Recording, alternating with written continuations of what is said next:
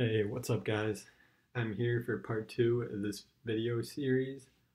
Um, in part one, I started creating e-commerce app just by duplicating my source code, and I changed some colors, changed the icon, and changed stuff like the name and the bundle identifier. If you haven't seen part one, take a look at it. It is on my channel right now. So now I'm going to start part two, which is getting the database set up for the app. Some reskins will not have this step because they don't have a database involved, but I usually like to stick to e-commerce apps and social media apps since they're more valuable, and these types of apps always have a database involved. So let's get to it.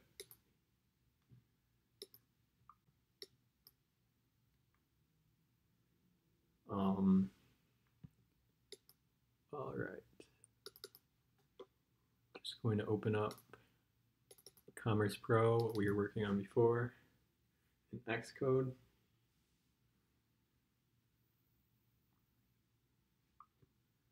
It's a little slow. All right, there we go. So I'm back in the Commerce Pro app. I've already changed the name and everything. So right now, I'm going to go to the Firebase website, which is how I run my database. It's free to use, and it makes it really easy to store data online. So I would check that out if you don't know about it.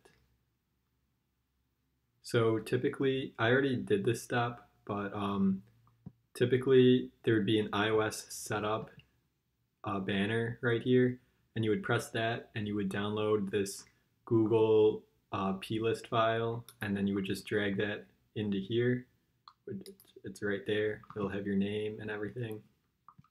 At that point, you'll want to go to authentication and go to sign-in method and select email/password or any sign-in method that you use, whether it's phone or Facebook or Google.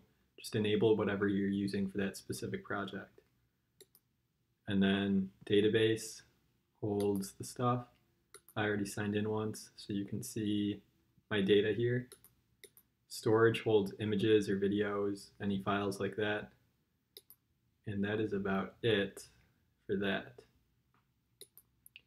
So usually once I set up the database, I would run the simulator and check out the app, make sure it doesn't have any errors. I already did this step because I tried taping that earlier, and my computer just froze up because there was so much stuff running at once. Having a simulator, Xcode, my videotaping stuff all at once. So unfortunately, I'm not going to include that in the video. But basically all I do is press this play button here, an iPhone simulator comes up, it'll show the app, it'll run everything. I create an account, and then I make sure everything works how I wanted it to. And then I add some products to display for the app review team. I just put in some dummy data, just some different products that you might see on a e-commerce app. If you don't have this type of stuff, Apple will reject the app for not having any data in it. So be sure to do that step. At that point, you should be ready to put the app onto iTunes, which will start the first step here. So of course, make sure your bundle identifier and display name are correct, like I said in the last video. Next, you're going to want to unselect the device, make it generic iOS device, go to product, and then archive. This step puts your entire app into a file that can be uploaded to iTunes Connect. Hopefully my computer doesn't start to have problems from running this. I'm going to stop this here so you guys know the basic idea. So you basically archive it. Once it's done archiving, a new window will pop up, and then from there's an upload button, and you just press upload. And at that point, the app gets uploaded to iTunes Connect, and my next video will be the entire process of putting everything you need into iTunes Connect, creating a new app, and submitting the app. So at this point, we're basically done with the reskin part. The rest is just stuff like uploading, creating a description, putting keywords, all the more technical stuff, I guess. None of it's really that technical, but the most technical part is done. You are done editing any files in the project.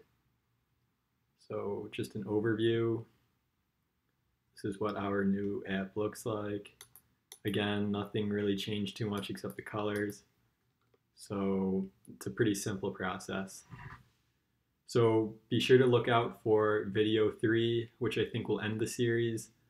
And like and subscribe if you enjoyed this content. I'm going to be adding a lot more in the future. Thank you for watching, guys.